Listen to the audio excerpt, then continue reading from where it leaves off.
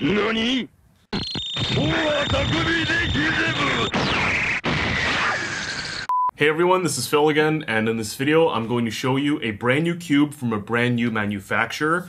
This is always a very exciting unboxing experience because not only are we trying a new cube, but we're trying it from a brand new company. So this company is called Peak Cube, and this is their first cube, the Peak S3R. This box looks absolutely fantastic, and we're going to take a look at this cube, why it's so interesting, and we'll play around with all the features. Let's get started. Whoa! You missed it! So, why don't we open this box? So you can see there's a really cool orange motif here. Wow, look at this orange box. It's so orange. So we have some accessories. We have a mini screwdriver, a card. This pamphlet's just a cube tutorial. This nice cloth, some plastic, more plastic with springs, bag, instruction manual, cube. So this cube is in a cube box. It looks like GAN. It's like a puzzle in itself, but there's an arrow here. So we're gonna open it. First turns on this cube. Let's give it a shot.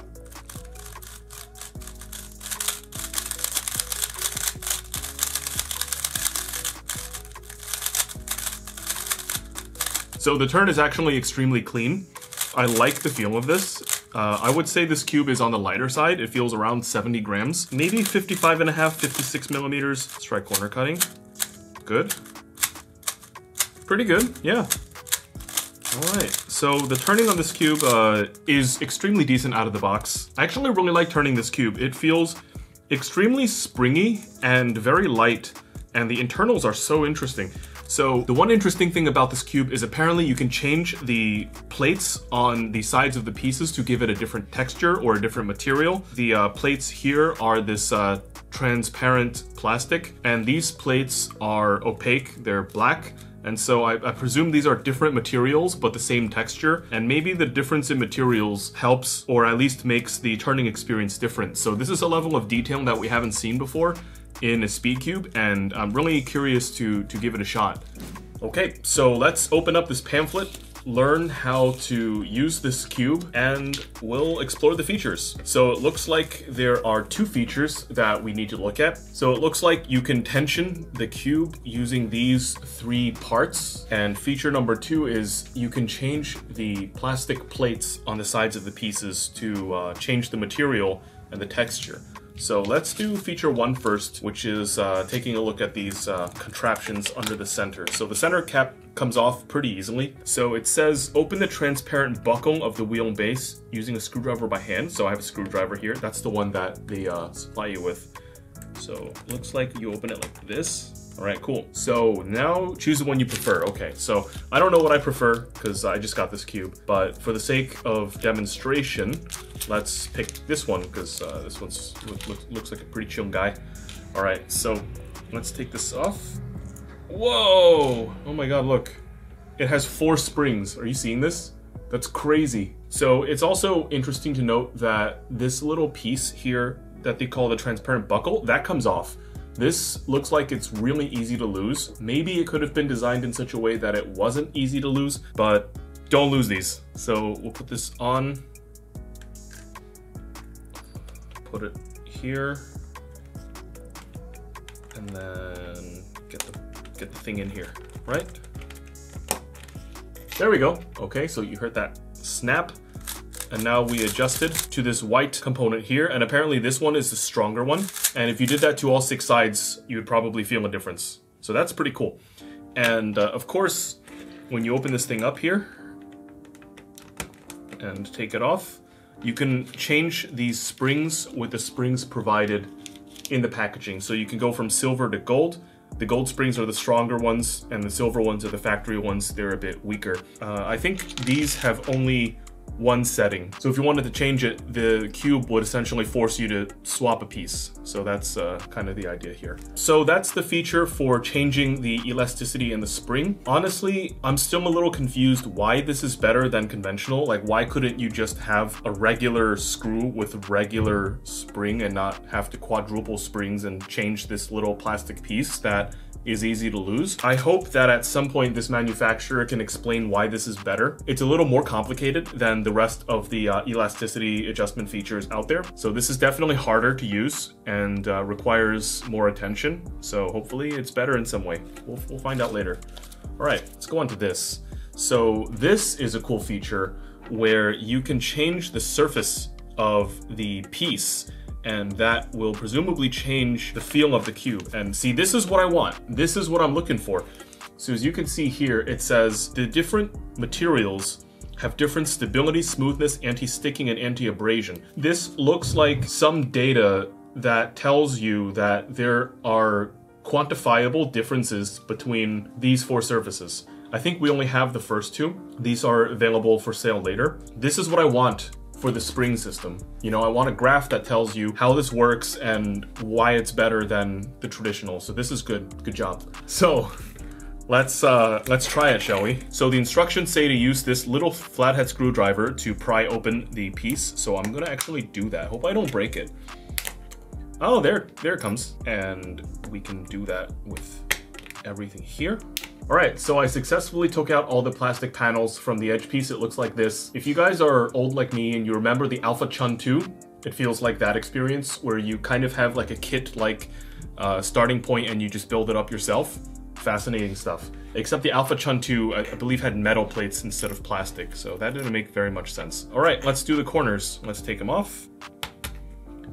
Yeah, doing this is actually kind of, not gonna lie, it's a crazy experience. I never thought I would be prying open the sides of my Rubik's Cube pieces. Like, dang, this is some futuristic stuff. This is what the corner looks like. Fascinating. And now we're gonna use these pieces. So I think these are corner pieces. So let's not confuse them. So we need, what, 3 corner pieces? It's like building a model. It's so interesting. All right, there it's done. Let's compare that to a corner piece that is stock. Can I feel a difference? Yeah, this one feels a little bit smoother. Like it feels like there's less coefficient of friction. This one feels a little bit sandier. It's very interesting. Let's do the same thing on the edges.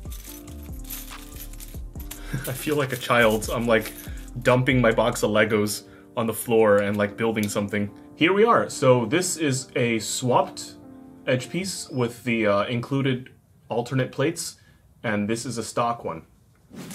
Okay, let's get a 9 right here. Subtend or die.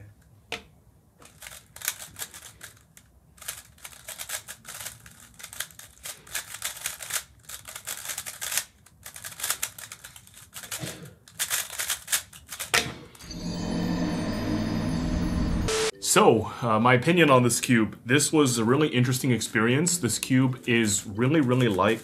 I think it's in the upper 60s, like 68 grams. And I felt that when I was trying to turn aggressively, I was able to push the layers around pretty easily, which can be a good thing or a bad thing. So good, obviously, you can turn fast without having to expend much effort. Bad, sometimes I feel like I'm overturning, which, you know, maybe one way to address that is to get a rougher texture or something that is less smooth and slightly more abrasive. Then maybe that'll help me overturn less. I don't know, I'm trying to explain the cube using its own features, so maybe that's an answer. I used the stock transparent plates for this one because, quite frankly, I didn't have that much time to swap the cube to the other set. On that topic, it's actually pretty time consuming to do that. I estimate, like, if I really applied myself, it would take like 15 minutes at least to change all the plates, and that's a long time to adjust the cube. But of course, you're also effectuating a really big change to the cube, which is the texture, so maybe that time makes sense. It's just people typically don't spend 15 minutes tinkering with their cube if they know what they're doing with like the setup and the adjustment features.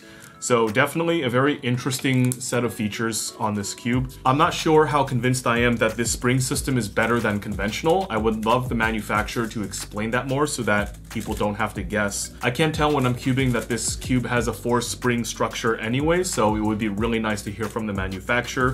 I just know that a lot of small pieces are on this cube and they can get lost, but you know, it's really interesting.